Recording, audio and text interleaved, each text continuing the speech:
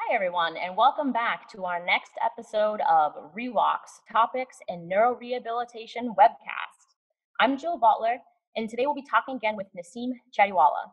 Naseem first appeared on this series in episode 2, where she provided some extremely valuable insights into gait analysis and training for neurorehabilitation. Naseem is a board-certified neuroclinical specialist and a certified vestibular clinical specialist who has more than 20 years of experience as a PT treating a variety of complex neurodiagnoses. She works at the Clow Family Center for Rehabilitative and Sports Therapies at Emerson Hospital and also works as an adjunct teaching faculty member at both the MGH Institute of Health Professions and the UMass Lowell Physical Therapy Program, as well as a course developer for Summit Professional Education. Naseem's talk today will dig into the specific challenge of addressing knee hyperextension during gait training. Hi, Naseem. It's great to talk with you today. Thank you, Jill. So, Naseem, I'm actually so glad that you could join us again for this because your first talk was super popular on this series, and I'm so excited to hear you dig deeper on this topic. Knee hyperextension is such a prevalent challenge after stroke in particular, and I know that our viewers are interested to learn more about the underlying causes and potential rehab treatment options to explore. To our viewers, we also love to hear from you about some of the common treatment ideas that you guys use when encountering knee hyperextension as well. So let us know in the comments section, and please remember to like and subscribe if you want to see more talks like this one. With that, Naseem, I'm going to turn things over to you and let you take it from here. All right. So again, I'm very excited to be here, and let's dive a little bit more deeper into this topic of knee hyperextension. And we see this a lot of times in our patient population, especially as a neurologic physical therapist. Mainly the patient population I see this happening with is stroke. But if you are a sports specialist or orthopedic specialist, you would be seeing these in a lot of our younger population who play sports and they have ACL injuries or other sports injuries, or sometimes it could just be genetics, and you could have somebody having knee hyperextension and how that affects their play and sports. So that's a whole different topic by itself. But today we are really going to address knee hyperextension in a population who have stroke. So the objectives for next 15 minutes, 20 minutes is really kind of reviewing the traditional ideas and approaches on knee hyperextension, digging in a little bit more into the mechanics of what causes a knee hyperextension, and just giving you a few different treatment ideas on how to address knee hyperextension in patients with stroke. So what is knee hyperextension? And how popular it is. 40 to 60% of our patients with stroke suffer from knee hyperextension. And the biggest problem, lack of agreement on what causes knee hyperextension. So knee hyperextension, also known as genu recurvatum, is when knee joint is forced to extend beyond its point of normal range of motion. Now, when I say force to extend beyond its point of normal range of motion, it could happen rapid or abrupt. We call it a knee thrust, or it could happen slowly. Peak knee angle for knee hyperextension can vary in a patients with stroke. It can be as little as -2 degrees to as high as 22 degrees. So let's review a little bit about what happens during the normal gait process. And then we'll talk a little bit about that knee hyperextension, which happens during the mid-stance part of this gait. So we all know are all phases of the gait.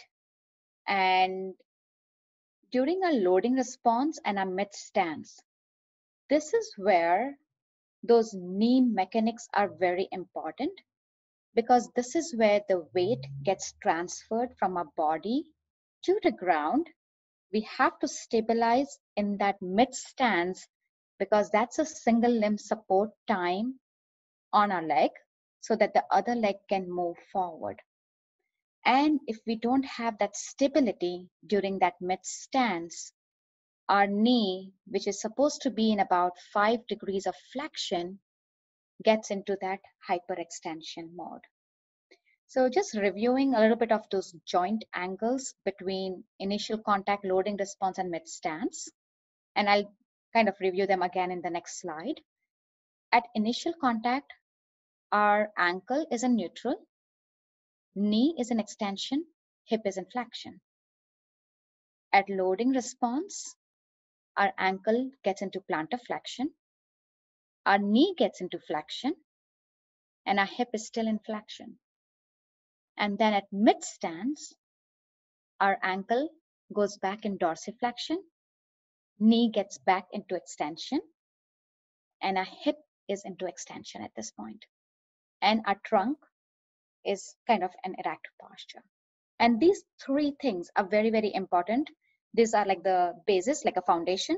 And then we'll talk a little bit more about those mechanics of knee hyperextension.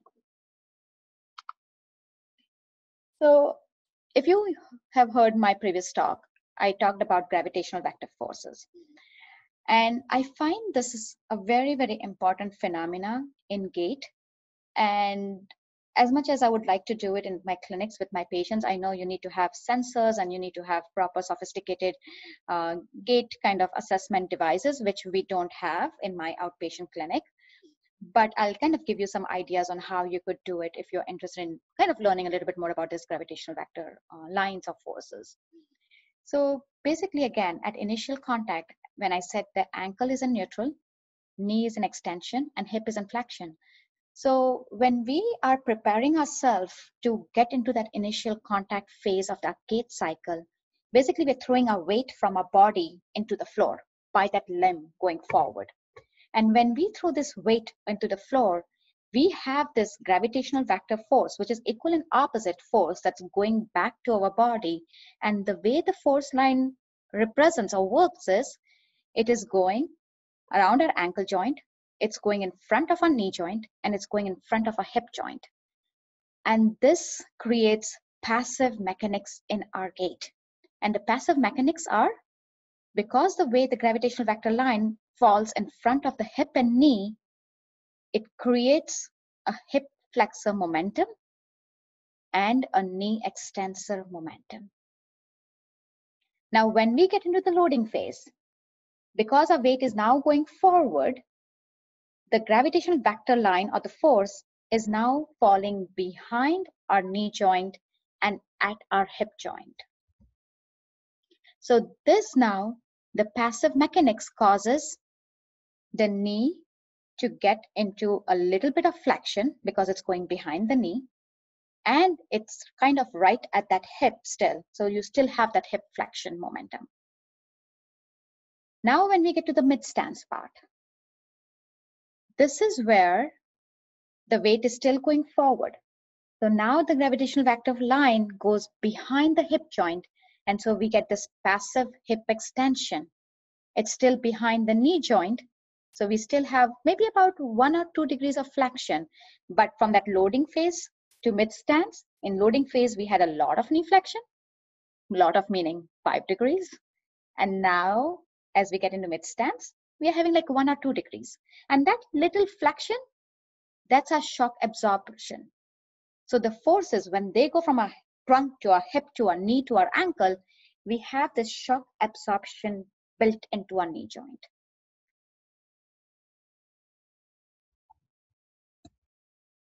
So for example, this is a patient of mine. She is starting to get this initial strike on this right leg. So it's at heel strike. So basically we know with the heel strike that this gravitational vector line should be behind the knee and kind of right around the hip joint, right? Now from here, she's going to take a step forward. So she goes into this loading response and is getting prepared for that mid stance part. And so you see how the gravitational line is falling on her and what it should be. So if you're looking at this, I wish I could show this to you with a line, but basically you're trying to get this right up over here and right here. So if you think about the knee joint, her knee is pretty good over here. But then if you look at the hip joint, what are you seeing? It's maybe slightly more behind than what we could possibly have for her in terms of increasing the efficiency of that gait cycle for her. But her knee looks pretty good. Now she's going past her mid stance into her terminal stance over here. So this is where that gravitational vector line comes in front of that knee joint again. And her knee is holding on pretty well over here. So if you look at this line, it's going pretty well in front of this knee over here in the ankle, but look at where her hip is and where that line would fall. So in her, the line is falling too far anterior than her hip joint, versus in this picture where it should be is kind of behind that hip. So this is where the hip extensors really play a role in the gait cycle as well. And then this is where now she has already put a step on her other side. So she is almost ready to have the swing phase on her right leg. And we'll talk about that shorter step. So she walks, she's not getting knee hyperextension, but she walks with a very short step on her left side, which is her uninvolved side. And we'll talk about that a little bit in a few slides.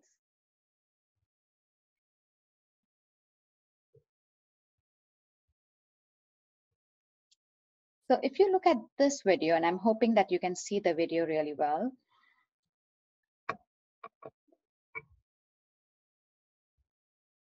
So what happens here when you saw that knee hyperextension? It happened during that mid-stance phase of the gait cycle. So think, right? So many things going on here. And I think when we see this knee hyperextension, our focus is on the knee. What's going on at the knee? Which I'm not saying is wrong, but if we look at those previous slides at what should be happening at the ankle, what should be happening at the knee, and then what should be happening at the hip and trunk, everything kind of could be a cause to this person having this knee hyperextension. And for him, the knee hyperextension is, it's a lot. It's almost up to like 15, 20 degrees. So just kind of reviewing a little bit of knee anatomy is why do we get this knee hyperextension, like minus 22 degrees? That's a lot. And how does a knee joint allow that much range of motion without causing these really big problems? I know we get some stretching of ligaments and stuff, but it's not really causing a lot of knee issues in terms of knee pain for these patients who may have stroke. Like, we are worried about it, and some people may have knee pain as well. But what it is in the knee joint is we have a lot of these ligaments and cushioning, which could allow for that knee to force that range of motion into hyperextension. So we have that little buffering in this knee joint, which allows for that knee hyperextension to happen in that first place.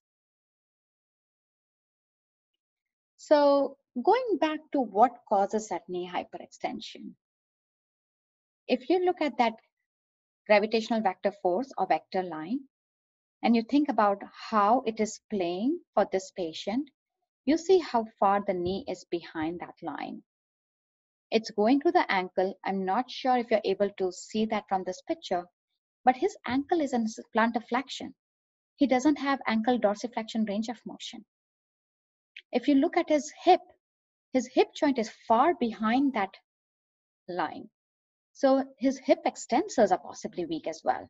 It doesn't allow for his weight to transition forward during that mid-stance part of the gait. So the little picture I have on the side is these two slices of bread, like I feel it as a sandwich. And I think the meat is the knee joint, right? So we are all concentrating on the knee joint. But I really want everybody to think about what happens above and below it.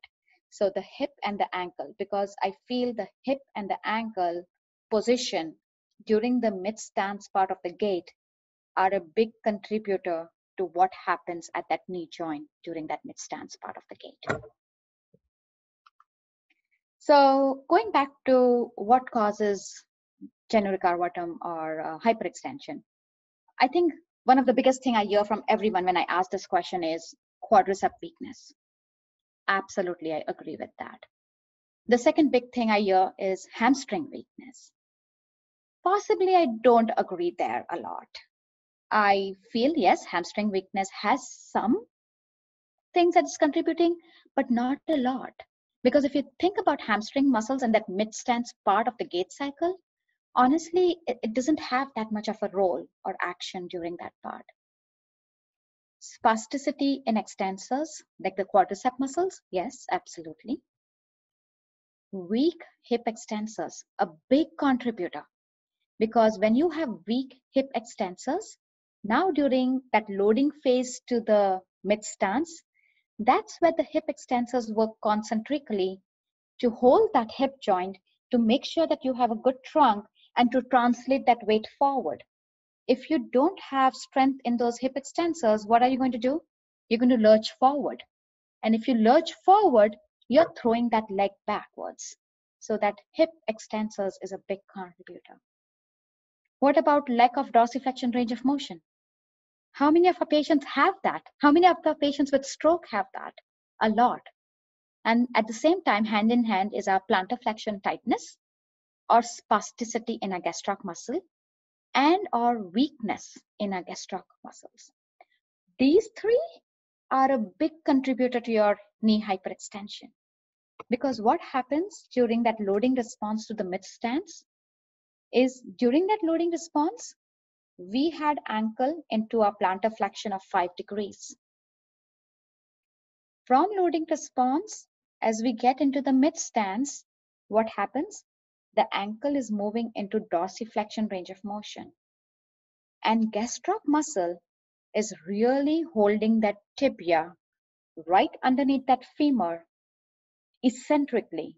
And it's working very, very hard to hold that tibia over there. And if we have weakness in that gastroc muscle, what's going to happen as long as we translate from loading response to mid stance, the gastroc muscle is not able to hold that tibia. The tibia snaps back. We get hyperextension. We have a shorter stride on the left side, which is the other side, the uninvolved side, and we take this leg forward. So that weakness of that plantar flexors is another big contributor to somebody exhibiting knee hyperextension. Other issues that we see often in our patients with stroke is proprioceptive issues. Sometimes the patients don't have a feeling, they don't know where that knee is in space. And along those lines, some people have hard time motor planning. And so again, if motor planning is an issue, is that execution is an issue, even though I'm trying to teach my patient what to do during that gait cycle, they may get it at that time, but cognitively or motor planning wise, sequencing wise, if they don't get it, it's very hard to treat that or address that. So I find a big cause of knee hyperextension is not one thing. It's a combination effect. Because on the other side, if your patient only has one problem, like quadricep weakness. So if I had like really poor quad muscle control, but if I have very strong gastroc muscle, if I have good range of motion in my ankle, if my proprioception is fine, if my motor planning is fine, I will be able to compensate for that knee hyperextension. I will not exhibit knee hyperextension. Same way, if I have weak gastroc muscle, but I have very strong quadricep muscles, I may be able to compensate for my weak gastroc muscle. But if I have weak gastroc and a weak quad, there we go. Now we are going to see knee hyperextension. So that combination effect is a big thing. Another example. So in this patient, she is wearing an AFO. So unfortunately, I did not have a picture of her without her AFO because you would have seen the knee hyperextension really well. But this one is with AFO. But still, I think you might be able to see a little bit of knee hyperextension that she was exhibiting. So if you look at that gravitational vector forces or lines, and this is what I do with most of my patients. So what I was telling you before is in terms of looking at observational gait analysis, I like to take pictures of my patients. And once I take the pictures, usually take them on my patient's phone. It's easier, HIPAA guidelines. And then I'll try to draw these dotted lines on where that hip is, where the knee is, and where the ankle is.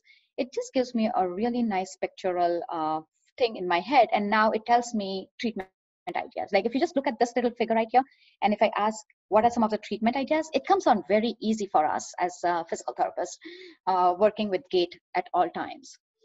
So if you look at her hip, you see how far her hip is behind. She never gets her hip forward.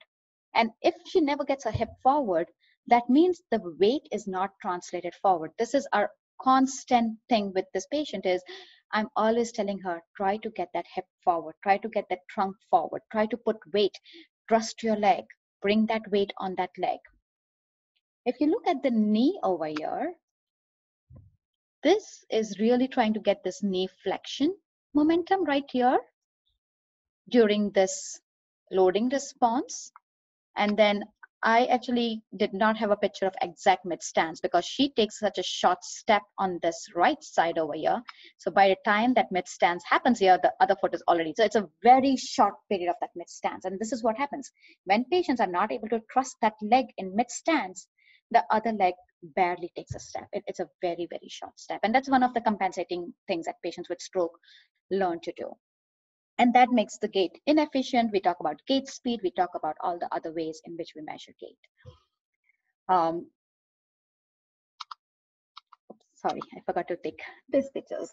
So basically, I was trying to compare to what would be a normal gait, what would we like to see, and where those gravitational vector lines should fall versus what you are seeing in this picture. And I think that big thing again right here is that hip is so far back, and we really want to see that hip coming forward while maintaining that knee flexion of 1 to 2 degrees. We don't want that knee to get into this hyperextension. We'll talk about braces a little bit in a couple slides, but that brace really helps her because it's allowing for dorsiflexion and it does not allow for plantar flexion. All right, so I think I talked about this already, but just again, one more time, is this hip extensors, I think is a big contributor, and we really want to make sure that we have hip extension. A lot of our patients don't have hip extensors. Simple exercises, glute squeezes to begin with, get the patient prone line, squeeze your butt muscles. That's what we usually will do with the patients. But then get them up in the loading stages and have them take steps, step ups, marching, whatever we can do to really get strength in those hip extensors, isometric, concentric. One of the studies there are a couple studies out there, but one of the study looked at which compared pre and post rehabilitation on the knee mechanics. And so this is a pre-training, which is on the top row, and then the post-training is on the bottom row. And if you look at that gravitational vector line in this peak loading response and terminal extension, so you see how there was knee hyperextension by minus 17 degrees.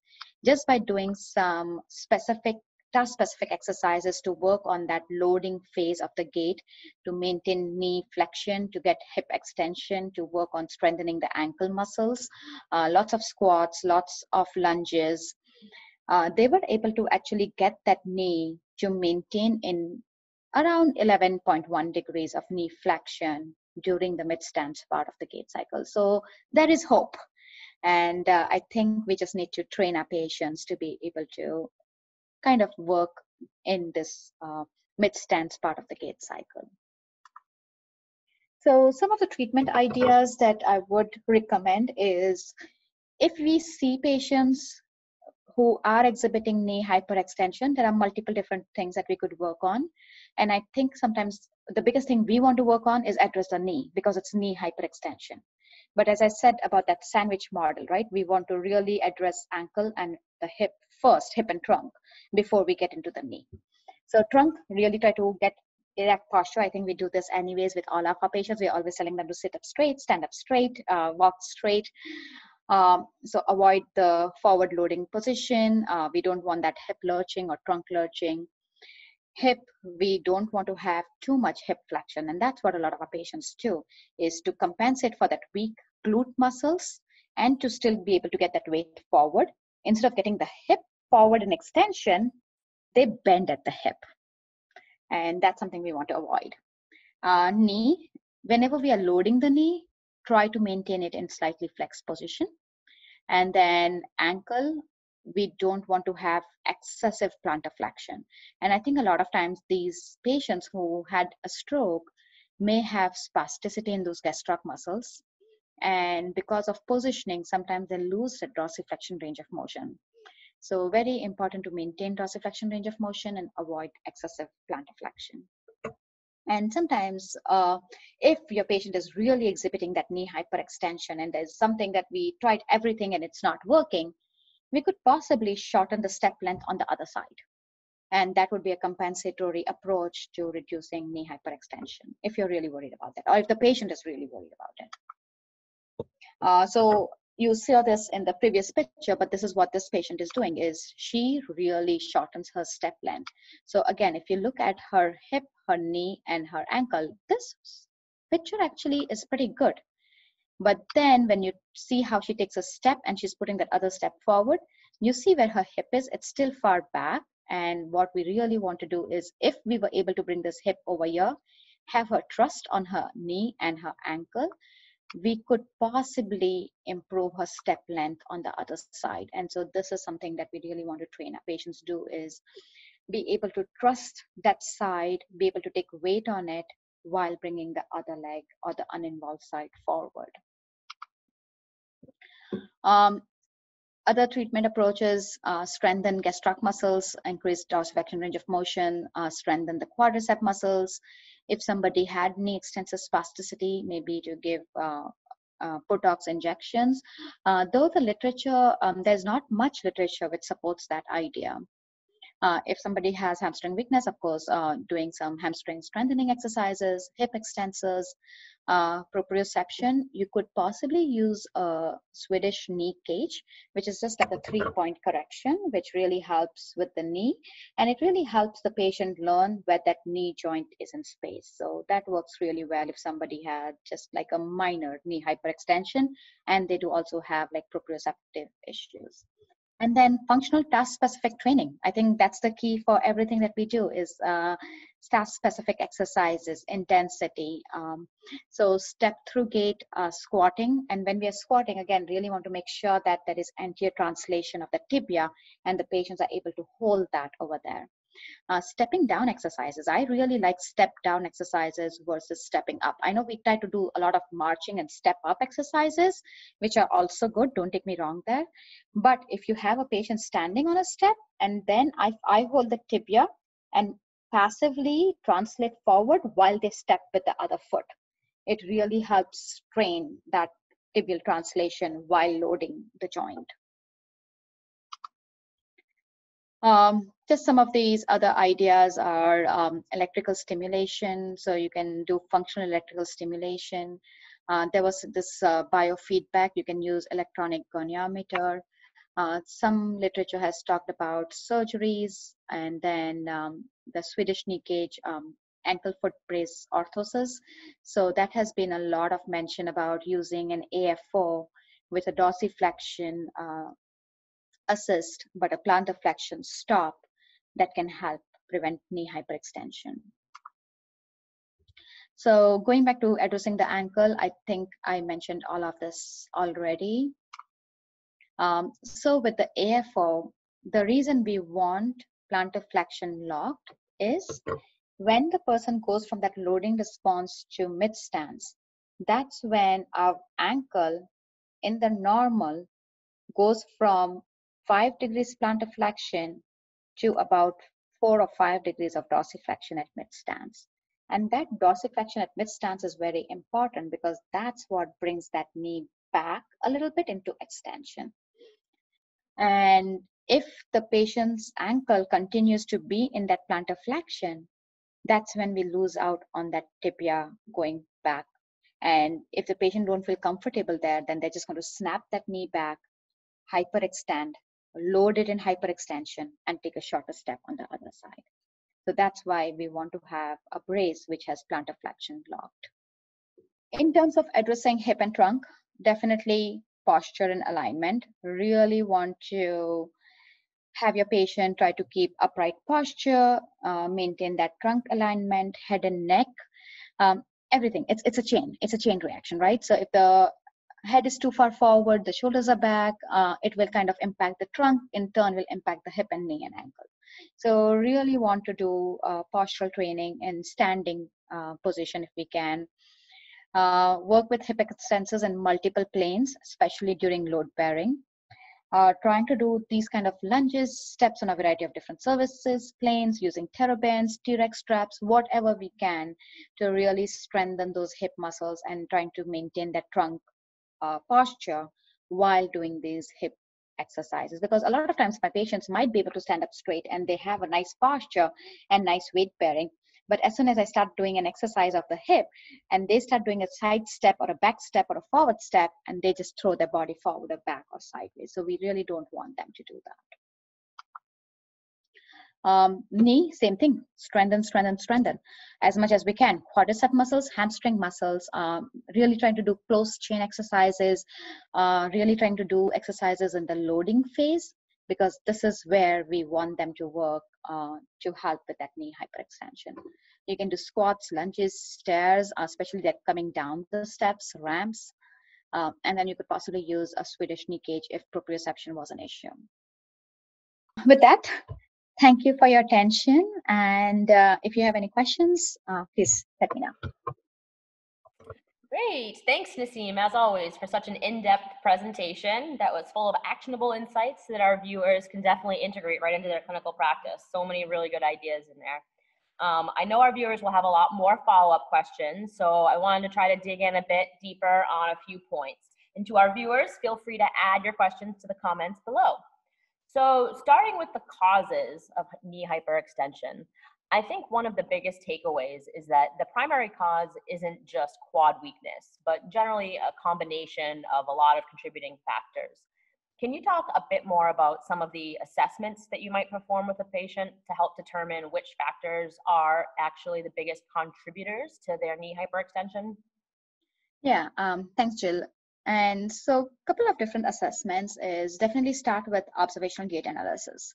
Because when we start with observational gait analysis, we're trying to figure out again what's going on as a complex.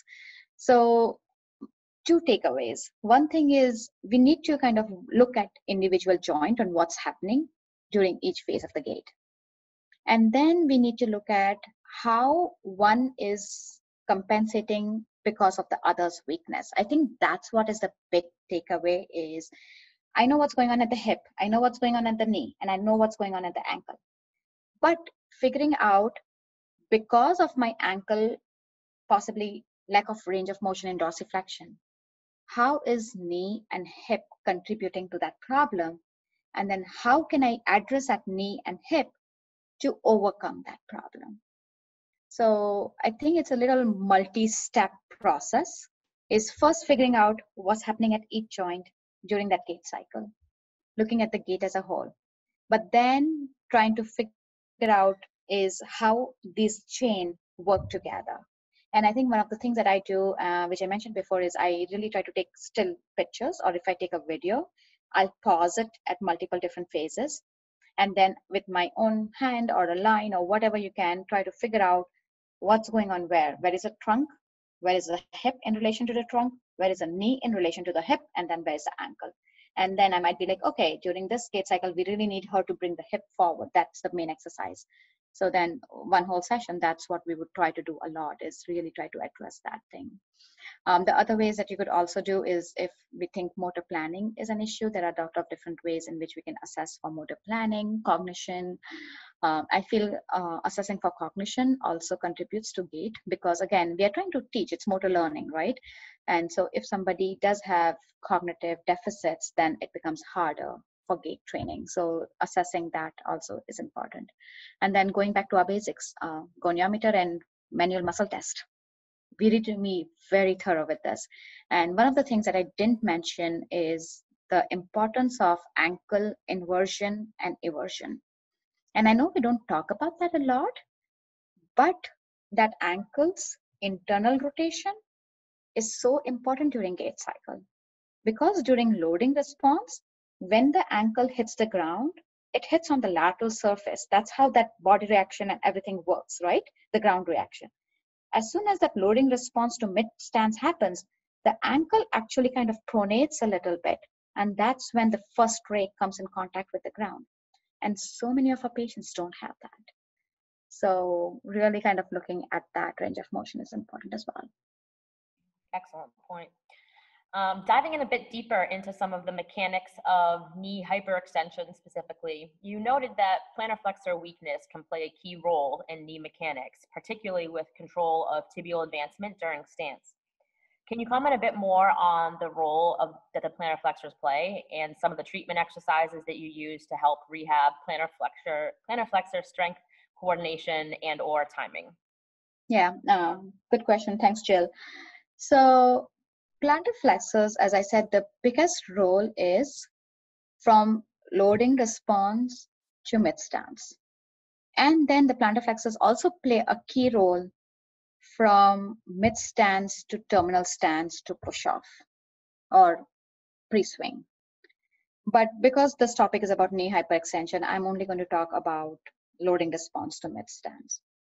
So for loading response to mid stance, what the plantar flexion does is, or the gastroc muscle does is, in loading response where the ankle is into 5 degrees of plantar flexion, in mid stance, the ankle comes back to dorsiflexion, and that's where the gastroc muscle is the one that's bringing that into dorsiflexion. It's like eccentrically working to hold it in dorsiflexion. And if the gastroc muscle is weak or we have limited range of motion over there, the ankle will never get into the dorsiflexion during mid stance.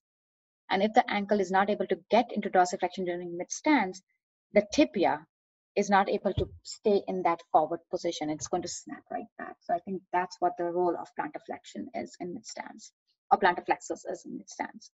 A couple of different treatment ideas that I do for plantar flexors are definitely seeing how strong they are. If your patient can do heel raises, I love doing that with all my patients. You can do them just bilateral because most of your stroke patients will not be able to tolerate doing it on a single leg. If I have a very high level patient, I will do them with a single leg heel raises. That's the best exercise you have for your plantar flexors.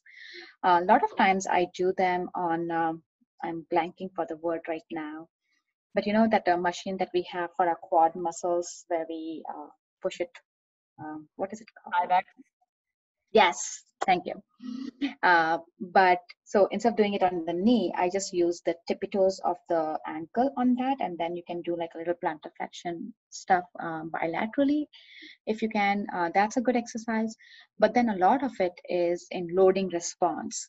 So when you have your patients standing, and you can do a lunge step. So one foot is forward, one foot is back, and I manually will hold the tibia. So I translate the tibia forward as your patient is taking load bearing on that leg while they're using the other leg to lunge step. Forward, diagonal, sideways, on a step, a variety of different surfaces. So those are some of the exercises for plantar flexors. Great, I love it. Nice variety there. Okay, one last question. So of course we know that knee hyperextension, now that we've heard all this especially, isn't likely to be the only gait deviation that we're trying to address with this population. So what are some common pitfalls that our viewers should maybe look out for to make sure that they're not creating maybe a new problem somewhere else in the kinematic chain, such as propulsion asymmetry or something, while they're zeroing in and focusing on the hyperextension? And I think that's another really good question. And I do find sometimes when I talk about gait in patients with stroke, I think the two glaring things that people are always thinking about is knee hyperextension and then hip circumduction. And I think these are just very traumatic events that happen during the gait cycle. And so we are all just tuned into thinking about them, addressing them, and how to best treat them. I find sometimes, and again, because we're talking more about gait, its efficiency, the speed, the step length, really trying to make these patients walk more. So I like to look at the ankle a lot, is what is the range of motion in the toes? And we need to have, like, at least a big toe needs to have at least 30 to 35 degrees of extension if they are not wearing an AFO. Of course, if they're wearing an AFO, then that kind of nullites it. But if they're not wearing an AFO, I'd really like to get that extension. in the toes, it really helps with that push off or the terminal stance. The other thing that I said before is that ankle inversion. Eversion really needs that pronation on the ankles, and sometimes patients either have spasticity going on or they just don't have that range of motion there. And then the other thing is the hip. Really trying to get that hip extensors to work, the hip abductors to work, because I think the stronger we can get them at the trunk and the hip. And not forgetting the upper extremity. I work with a lot of occupational therapists, and I always say is, I know PTs like to address gait, but I feel OTs also help a lot with the gait, especially with the upper body posture, with the upper extremity, how they hold it, what position we can keep in, because again, it's a whole unit. So things can happen below or above, and we need to work together to address this whole unit. Great. Thanks for a great talk, Naseem, and thank you so much for your time. You're very welcome. As always, it's a pleasure to be with you guys. So thank you for having me here. And to our viewers, we hope that you have been finding these talks interesting and educational. Don't forget to reach out in the comments section with any of your questions or suggestions for addressing knee hyperextensions in clinical practice. Please make sure to also like and subscribe by using the buttons below, and feel free also to use the comment section to suggest future talks or speakers that you would like to see. We hope you tune in again with us next week. Have a great week, everyone. Thank you.